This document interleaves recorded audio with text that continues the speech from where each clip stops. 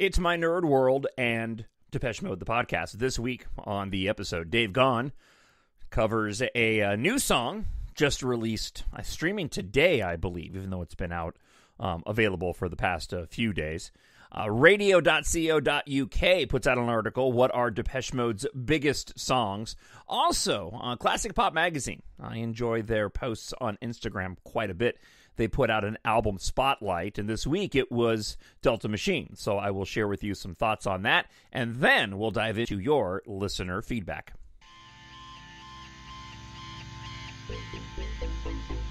Hello, this is Martin Gore from Depeche Mode. Hi, this is Dave Gahan from Depeche Mode, and you are listening to My Nerd World.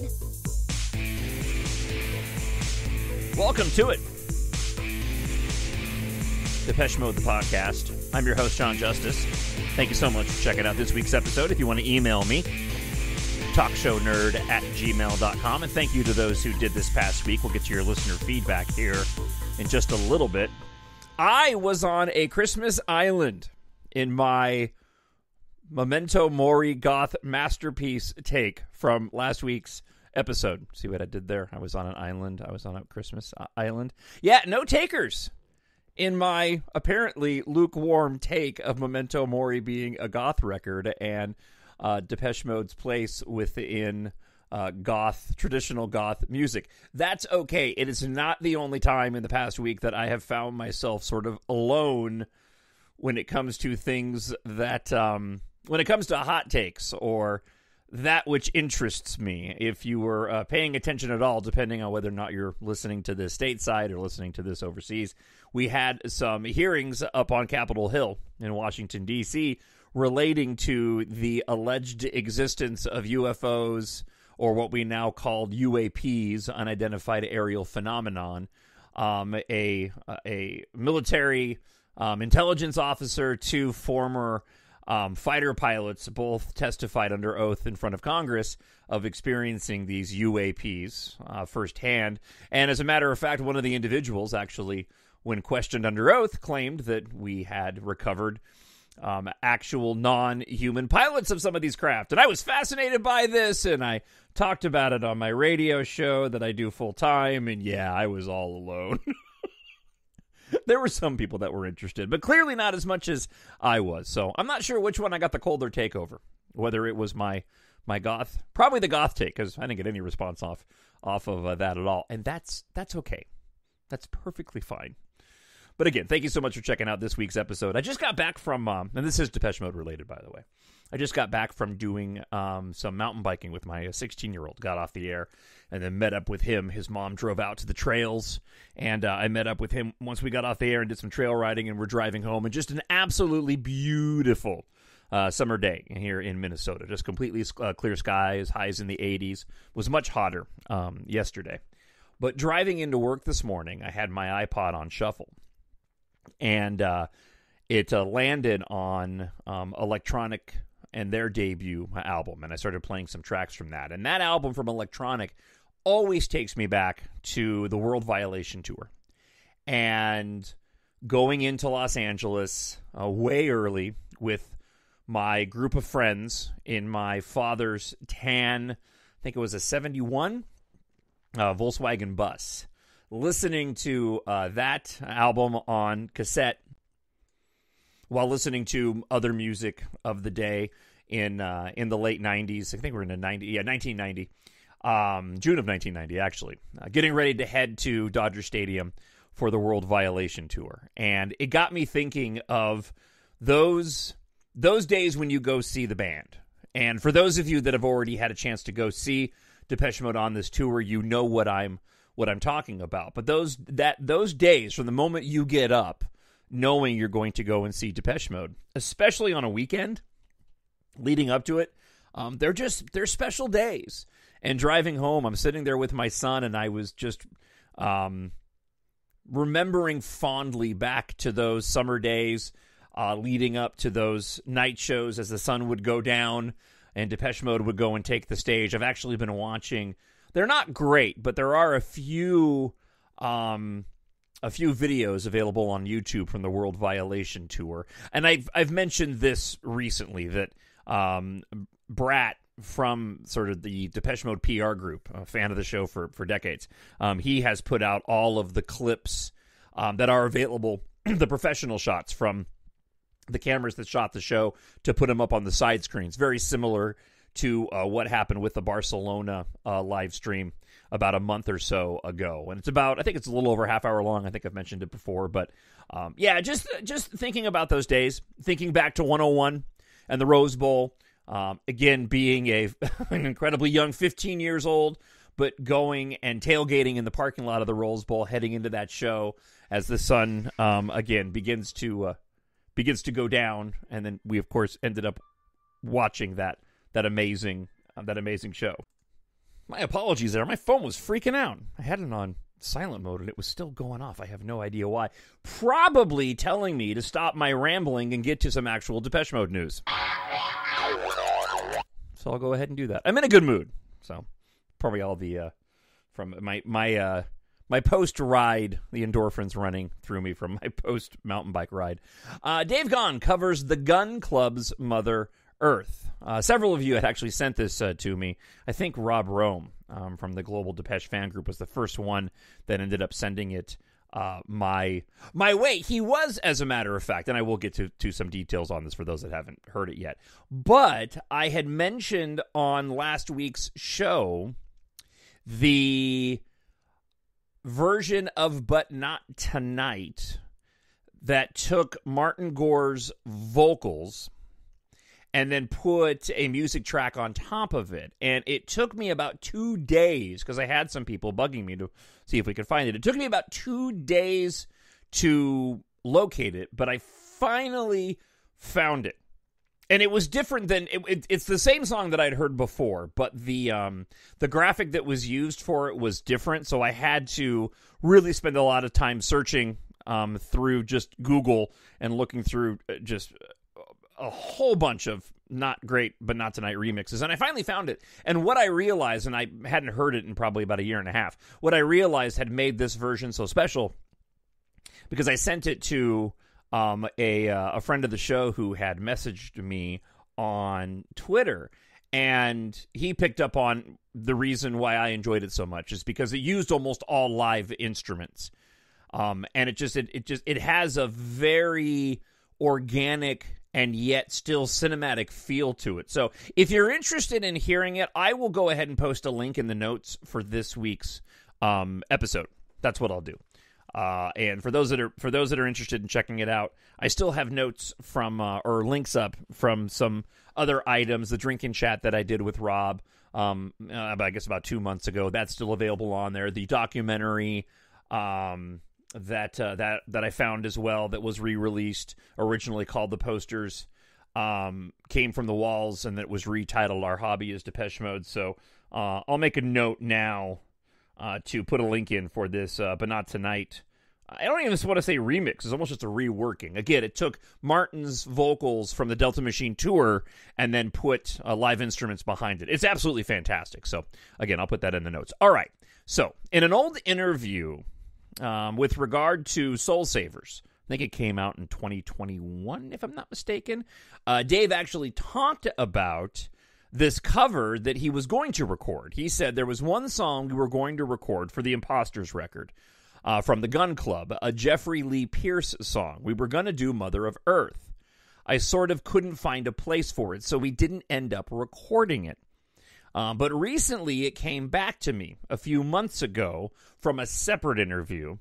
Susie Stapleton asked me to join the Jeffrey Lee Pierce sessions to cover one of his songs, Mother Earth. I played a little guitar on it, and it was a lot of fun. Sometimes I feel like I found my own voice that way. Dave's vocals on it are fantastic. He sounds amazing. And the video itself, to see Dave playing a guitar to the song was really unique and cool. I'll be honest, the song didn't really do anything for me, but Dave Gahan's solo stuff and his stuff with Soul Savers didn't really ever click with me either.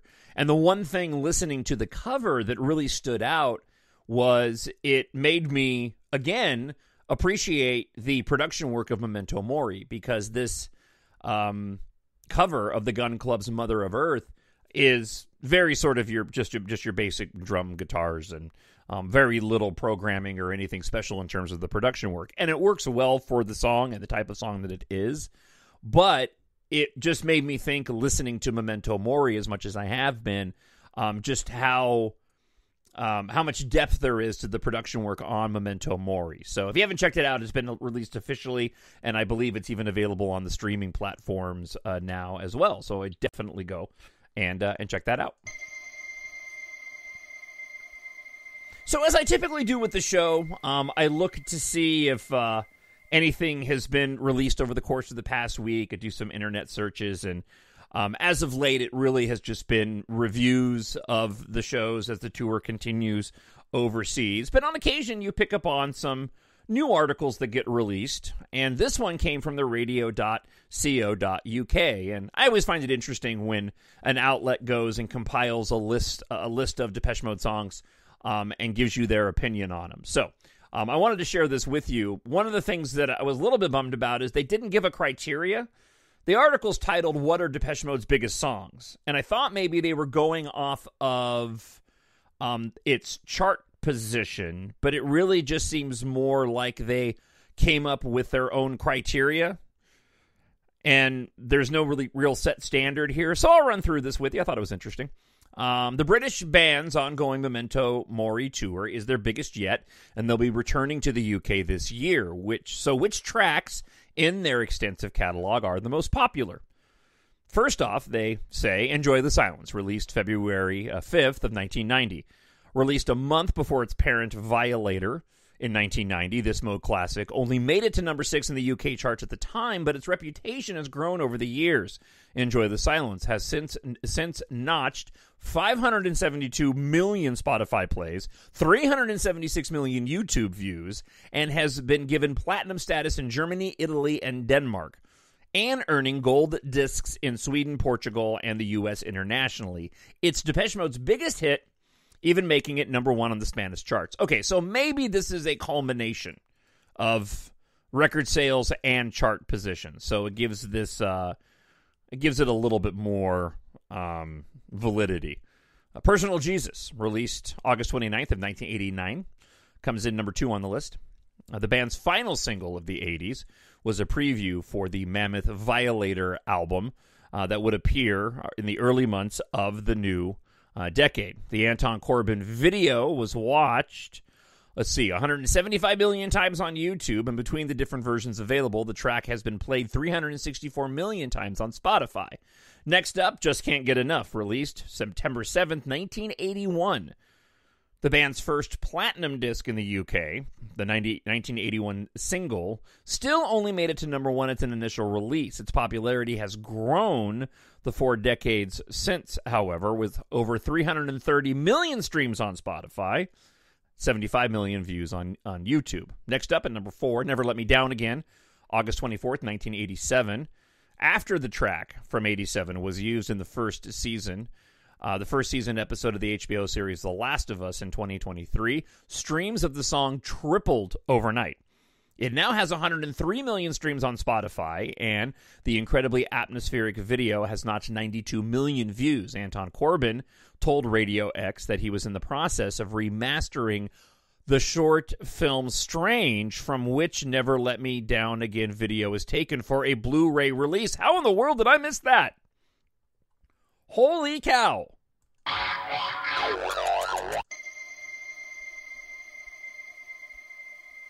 I almost feel like this is the biggest equivalent to breaking news that I could ever that I could ever have on the show. Had anybody else heard this?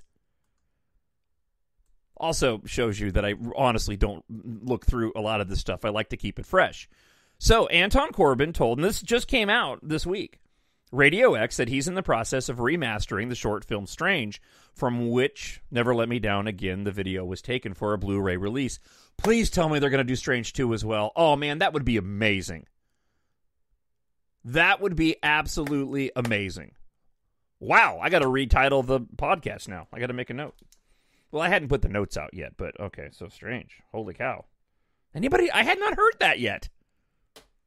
Exclusive, right here on my Nerd World. Depeche Mode, the podcast. What else are we going to find out while we're reading this? Wow. I would have led with that, for crying out loud. Well, that would be awesome. That would really be awesome. If you're like me, Strange and Strange 2, those are special releases. They really, really are. Especially Strange, because that was a time when we were all clamoring for Depeche Mode, right? Sort of as they were achieving the height of their power. And it was that short film, Strange, really opened my eyes as a teenager to be a little bit more open-minded to what, I was entertained by. So, I mean, to get that on Blu-ray and remastered would be absolutely incredible. All right. Wow. Policy of Truth comes in at number 5 after that little nugget, released May 7th of 1990. Let's see. I'm losing my track here. The third single from Violator, the original single, didn't make it to the UK top 10. It peaked at 16, but in more recent years, the song has amassed 98 million Spotify streams, 96 million YouTube views. And I've mentioned this before. I found an odd thread in the run-up to Memento Mori where I didn't realize that Policy of Truth was apparently divisive. There's a lot of fans that don't like that song. I personally, I hadn't seen any negativity towards it. And then I found this thread over on the home, depeche-mode.com, on the home message board, and found out there was a lot of people that do not like that song, and I was completely unaware of it. I love Policy of Truth. All right. Coming in at number 6, Precious, released October 3rd of 2005. I'm still giddy over Strange coming out on Blu-ray. A gold record in Germany, a top 5 UK hit. This single from 2005 from Playing the Angel was also a number 1 hit in Denmark, Italy, Spain, and Sweden. It's had 107 million Spotify streams and 70 million YouTube views to date. Coming in at number 7, Strangelove, April 27th, 1987, released in the spring of that year as a trailer for the band's 6th album, Music for the Masses. Strangelove was a huge alternative club hit, making it a top 10 hit in Denmark, Finland, Ireland, Sweden, Switzerland, and West Germany in recent years. It's achieved 71 million Spotify streams and 100 million YouTube views. Coming in at number 8, It's No Good, released March 31st of 1987, the second single from Ultra, made number 5 in the UK and topped the charts in Sweden, Spain, Italy, and Denmark. The track has achieved 70 million Spotify streams and 35 million, views on YouTube. Now, coming in at number 9, People Are People, March 12th, 1984. I've mentioned recently I've turned a corner on that song and really find myself listening to it more than I had in decades. Awarded a silver disc in the UK, peaking at number 4 on the charts in the UK. This memorable tune was also the first Mode track to break the US top 20 back in 84. Huge year for pop culture. It's now notched to 65 million Spotify streams and 34 million YouTube views. Yeah, and so this was right around the time, like I was aware of People Are People at the time, but I really hadn't become a huge fan. It wasn't until I heard Shake the Disease that I really zeroed in on the band. So I had actually been exposed to Depeche Mode before that with People Are People, but just it wasn't a song that really did much for me. That year of 1984 was just such a massive year when it comes to pop culture in terms of music. Michael Jackson Thriller, you have Beverly Hills Cop in the movie theaters, you've got Terminator, just to name a few. Just a huge year. And then coming in at number 10, Everything Counts, released July 11th of 1983. Lead single from 83's Construction Time Again has gone on to become a favorite at Depeche Mode live shows. Originally peaking at number 6 in the charts, the single was awarded silver status by BPI and has received 35 million YouTube views, 60 million Spotify streams to date. I'm going to jump ahead to some listener feedback since we are talking charts, and want to share this with you. Museo Depeche Mode at Museo Depeche Mode, which was taken from Strange of all things, says that Depeche Mode has officially broken the Beatles record. Memento Mori is the 12th Depeche Mode album to reach the number one position in Germany. No other international band has hit the top of the album charts more often in this country, so congratulations to Depeche. Stephanie, friend of the show from the Baltic Coast, writes, and she's the one that ended up sharing this with me, so thank you, Stephanie. I admit that I don't really care if the band I love is in the charts or not, because as the time between releases gets longer and longer, it was often the case that Depeche Mode didn't show up in the charts. Still, I'm proud to be a part of this success story, and to have 12 albums at number one in the charts in Germany is already an enormous achievement. As we may all know, not every album has ignited. I don't even know who is the gauge for that. The fans, or just the people who are not fans, but who buy the album because it's really good. There's really good music on it. I take my hat off to the musical achievement of this band, and I will always hold the flag high for Depeche Mode. They are one in a million. That's it for me. Hope you have a fantastic summer. All the best, Stephanie. Thank you very much, Stephanie, for that. I greatly appreciate it. So I decided to do something in the wake of this top 10 list, which revealed that I'm still kind of shocked. That's really exciting. That kind of gives me a little bit of hope that maybe we will get something from World Violation. But, I mean, I never thought that the band would bother to go back to Strange and put together a Blu-ray release of that. So perhaps they're looking at something, a box set or a combination Blu-ray of their past releases on one. I mean, that would be fantastic. If we got a Blu-ray release that included Strange and Strange 2 on it, I would just be giddy. Wow. I'm super excited.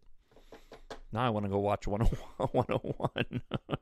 I couldn't tell you the last time I actually watched Strange. I'm sure there's a rip of it online, or it on YouTube. But I mean, last time I probably watched it was last time I had a VHS player, which has again been decades. So I decided to do my own little test, and I would encourage you to do the same thing. Friend of the show, Matt, friend of mine, I'm talking to you. All right, so here's the rules. I wanted to put together my own top 10 list of my biggest Depeche Mode songs, but I gave myself 30 seconds to make the list. I wanted to know what songs would immediately fill the 30 seconds. So basically Desert Island, your Desert Island, your Christmas Island Depeche Mode list. You can only take 10 songs with you. You've got 10 seconds before you get on the boat, and you can only have these 10 songs. Which ones do you choose? Go. So this was my list. 30 seconds, 10 songs. This is what I wrote. Ghosts Again, Enjoy the Silence, Here is the House, Walking in My Shoes, It Doesn't Matter, Everything Counts, Useless, Question of Lust, World in My Eyes, and Shake the Disease. I was actually surprised that Everything Counts landed on that list. I think it's because I was frustrated with Melinda, my wife, because she said that she was listening to, I don't remember what I think she was listening to the 80s channel on Sirius XM or something, and Everything Counts popped on, and she was kind of ripping it. She was like, I knew the song, but it's really dated. And I still absolutely adore that song. So again, that was my top 10 list. Ghost Again, Enjoy the Silence, Here is the House, Walking in My Shoes, It Doesn't Matter, Everything Counts, Useless, Question of Lust, World in My Eyes, and Shake the Disease. So I challenge you, 30 seconds. Don't think about it. Put a timer out. 10 songs. Go. All right. This was an interesting read. I only read a portion of it. And once I kind of got through a couple of paragraphs, I was like, oh, I'll share this on the show. With echoes of both Violator and Songs of Faith and Devotion, the Mode's 13th studio album, Delta Machine, would be considered by fans as a late-period classic, writes Classic Pop Magazine, even if the critics couldn't make up their minds. Well, that's interesting. I don't hear a lot of people talk about Delta Machine all that much. It is an album that I've revisited and enjoyed quite a bit. When Depeche Mode reconvened in 2012 to begin work on their 13th album, all three members were coming off of solo ventures. Dave Gahan had spent a few years with Soul Savers. Martin Gore had reunited with Vince Clarke for VCMG, which I really enjoy. Fletch continued to perform DJ sets around the world. With all that out of their system, they were ready to finish off their trilogy of albums with producer Ben Hillier. And of course, we've talked about Delta Machine recently because of the demos that got released and just how dramatically different the demos were from the actual album. In the press, the band teased the record as sounding like a cross between Violator and Songs of Faith and Devotion. Coincidentally, their biggest selling albums. And it's true that Delta Machine does share some oral DNA with those titans. It's gothic electronica, some of the most accomplished of Mode's career. Recorded in Santa Barbara, California, and New York City with Hillier, the album was then mixed by Flood, who had worked with the band previously on both Violator and Songs of Faith and Devotion. Forgive me for not knowing that Flood mixed Delta Machine. Was I not? How did? I'm a bad Depeche Mode fan. How was I not aware of that fact? Well, I'll be. I grabbed my disc out, and sure enough, there it is, mixed by Flood for 140 dB. Maybe I did see that, and I didn't make much note of it. I was not. Interesting. That's going to give I'm going to have to listen to that with a different ear than I have in quite a long time. All right, let's get back to the article here from Classic Pop Magazine. Though the album was stridently electronic, Gahan admitted to Time Magazine that the blues were a big influence on his writing and recording. Listen to Goodbye and Slow, actually written during the sessions for Songs of Faith and Devotion, and you'll hear some uncharacteristically, certainly for Depeche Mode, bluesy guitar riffs. And of course, this was something that I know many people kind of were getting burned on because we had this for a long time. And it makes me laugh because there's a line in here. The title Delta Machine describes it though. It's influenced by the blues, but it's made by machines. The line that they wrote from Classic Pop Magazine is, you'll hear some uncharacteristically, certainly for Depeche Mode, bluesy guitar riffs, seems completely off the mark. I mean, you can go back to Violator to talk about how the band was keying in on blues, and it was actually something that I know a lot of people, including myself, were really hoping for with Memento Mori, that it wouldn't have any sort of blues tinge to it. And certainly they pulled way back on the album, and I think the album really benefits because of that. It's what we do, and this album embraces that more than the last couple. So even Gahan admits that they've been doing it for a while. So why they said uncharacteristically, I do not know. Every album leads you to the next one somehow. Sometimes you make a record and you're not quite sure what you're making, but you find out when you make the next one.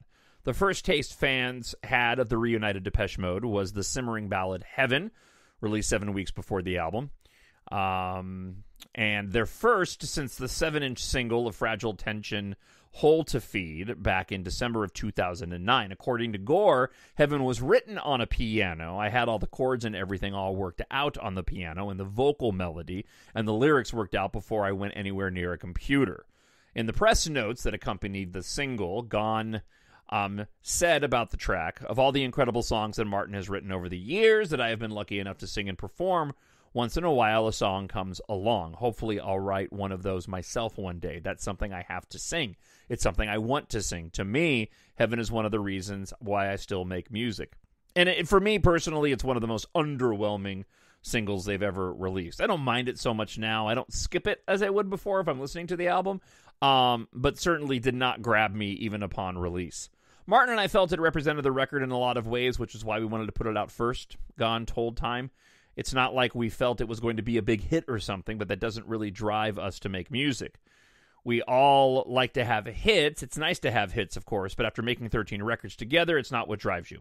On Delta Machine, Gahan continued in his role as a songwriter that began in 2005's Playing the Angel, penning 3 of the album's 13 tracks, Secret to the End, and including 13 tracks, including Secret to the End, and the third single, Should Be Higher. I was out Christmas Eve at a nice restaurant. Everyone's drinking, the singer told Mojo. I thought, why can't I just have a glass of wine? But I don't anymore, because even one glass of wine opens a whole Pandora's box. My mind immediately thinks I can go much higher. That's what Should Be Higher is about, that line. The lies are more attractive than the truth. I still draw on that stuff when I'm singing and performing to dig my way out of trouble. Delta Machine's other single would be Soothe My Soul, a techno-pop number with some sly allusions to personal Jesus. Unfortunately, none of the singles performed well commercially, though the band itself the album itself would peak at number 2 in the UK, number 6 in America, and top the charts in Austria, Germany, Italy, and Sweden. Reviews were, as usual at this time in Depeche Mode careers, mixed. There is not a single moment of shock or freshness on Delta Machine, and it's enormously frustrating to hear what was once a band of futurists so deeply mired in resisting change, wrote Pitchfork. While The Independent opined that the problem with ponderous electropop is that as soon as the meniscus of self-importance is pricked, goodness gracious, did you get a thesaurus out for that one? The meniscus of self-importance is pricked. Pinkies up. Holy cow. I don't think I've read a line that snobbish. I'm sorry. That just, the meniscus of self-importance is pricked. All right. It collapses into risability. Oh, that makes it even better. One more time. As soon as the meniscus of self-importance is pricked, it collapses into risability. As on Depeche Mode's weakest album in some while. Wow. If I ever start a band, guys, I'm going to call it Meniscus of Self-Importance. Risibility? I don't even know. What is that? I'm going to have to grab the dictionary. All right, sorry.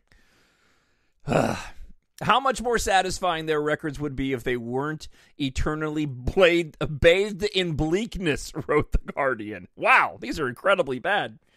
Every ponderous electric clank is full of it. Every sonorous syllable Gahan sings denies the possibility that life can be uncomplicated, even enjoyable. I have not read reviews like this in a while. I don't remember those for Memento Mori being as pompous as these ones. Others, however, were more positive. Unlike the Strokes, another ostensibly nostalgic act playing out waning variations of their past glories, Depeche Mode knows their place, wrote Slant. More importantly, they're comfortable with it, which means that unlike the uneven, rootless come-down machine, the Strokes' fifth studio album, Delta Machine, has a satisfying air of a perfected formula. The AV Club were similarly impressed. Unlike many veteran acts to their own past, Depeche Mode doesn't sound like it's repeating itself or out of ideas. The group has merely remembered what made it great in the first place. Wow, I almost want to retitle. I'm going to put the Strange Blu-ray release as the title now, but I almost want to retitle it Meniscus of Self-Importance. Oh, I know. I'm probably on an island again, just laughing all by myself. All right, let's get to your listener feedback this week. Travis Hill writes, I feel the same way about Memento Mori as you. It has zero burn for me, and the last two records were about 3 listens and done. I find myself listening to this record at least 2 to 3 times a week. That's a blessing here that I mentioned in the subject line. Now for the curse, and I'm curious on your thoughts here. Does the success of this record almost help Dave walk away from DM after this tour? We all know that they don't plan anything until they do, and Dave is on record in many interviews talking about not wanting to be doing this when he's 70 and calling it quits once they feel they've made a great record and can go out on top. The fans and the media alike seem to all love the record, and the live reviews have been great. So, is this the time he says goodbye, singing the melody of Everybody Says Goodbye from Ghosts again? I mean, he's now 61, almost, or will be 62 by the time the tour ends. A 4 or 5 year break, he's 66, 67. I hope I'm wrong, because I think they have just proven that they have a lot to offer, and the demand for the band is at an all-time high. I'm enjoying every minute of this go-around, seeing 3 shows already, one with my 15-year-old daughter at Madison Square Garden in New York, and we'll be going to Dallas for a show later this year and eyeing an overseas trip for 2024. You know, I don't know. It seems as if Martin and Dave are getting on incredibly well. They seem to be really enjoying the tour. They've obviously gone and extended the tour.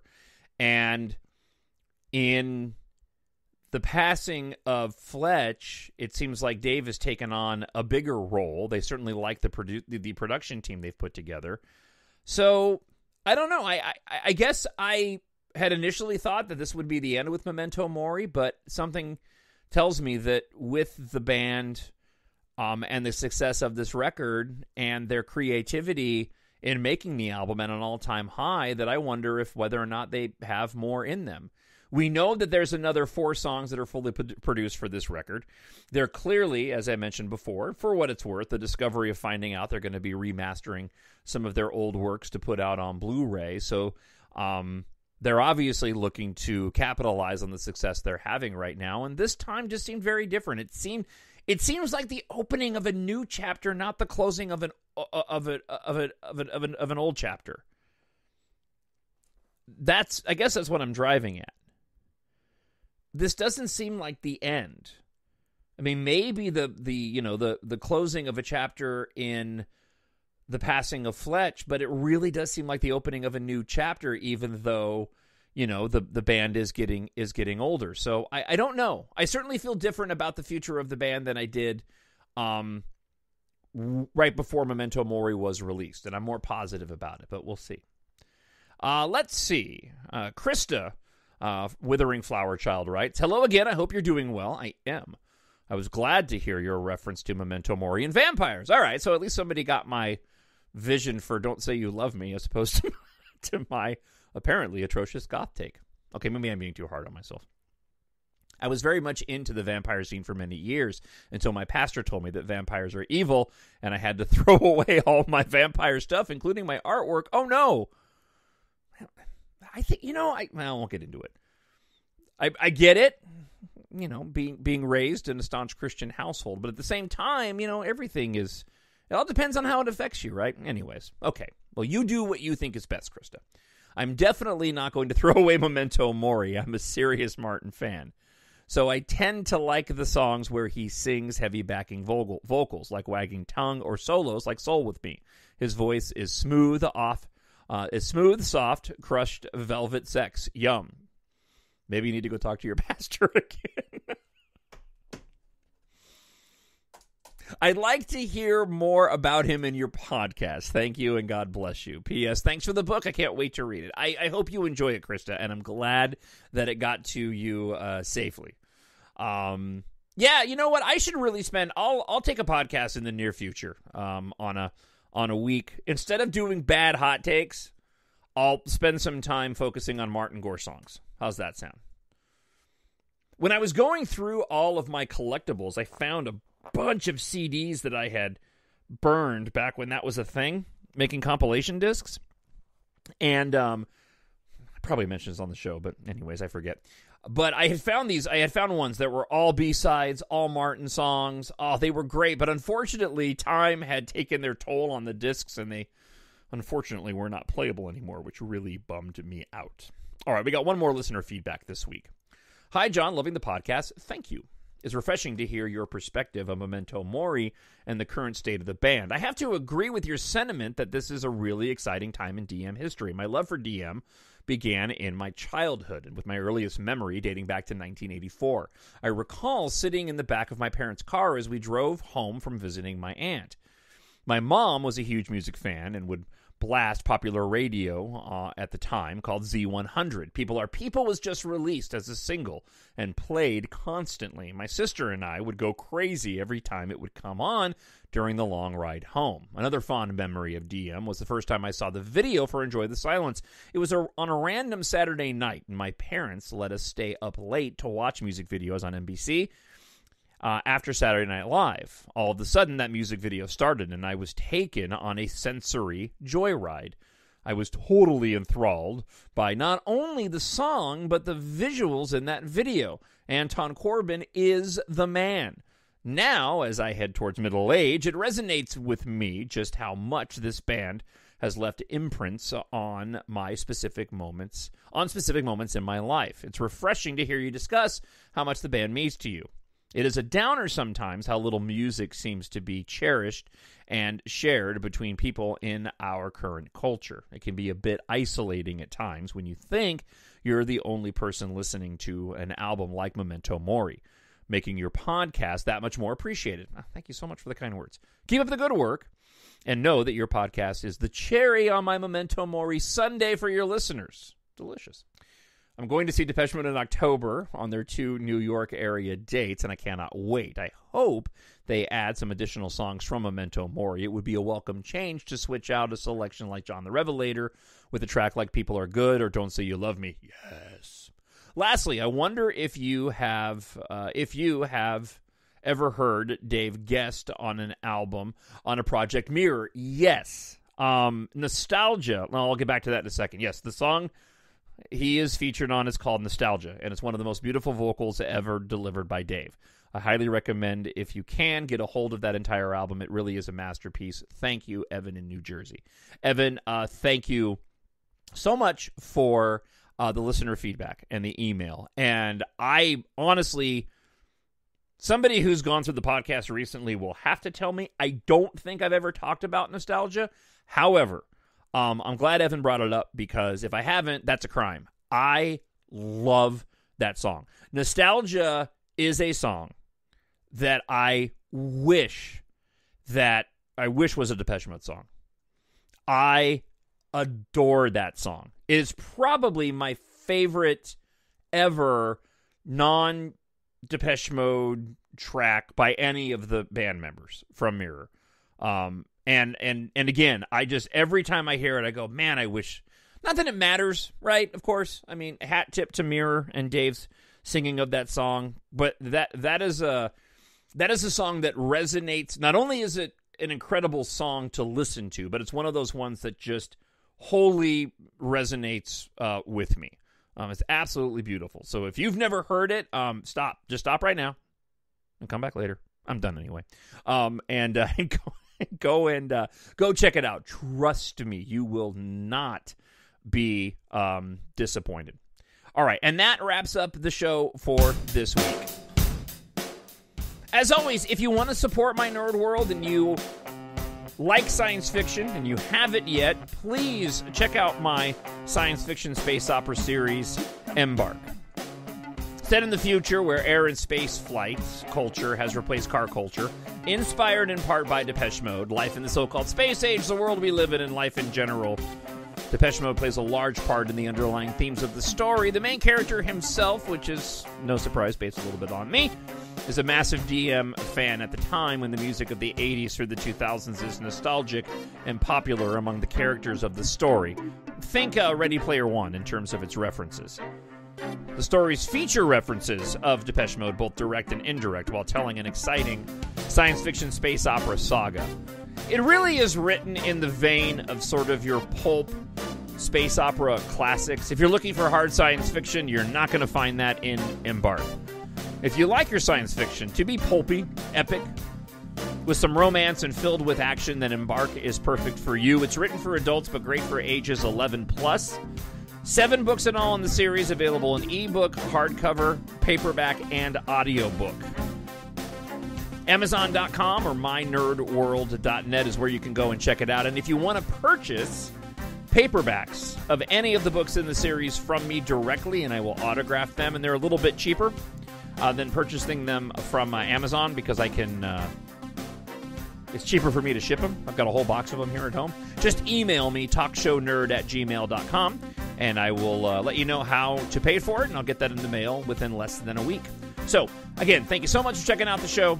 Support my nerd world. Pick up my science fiction series. And, again, I hope wherever you are happy, you are healthy, and you are safe. I'll talk to you again next week. Bye.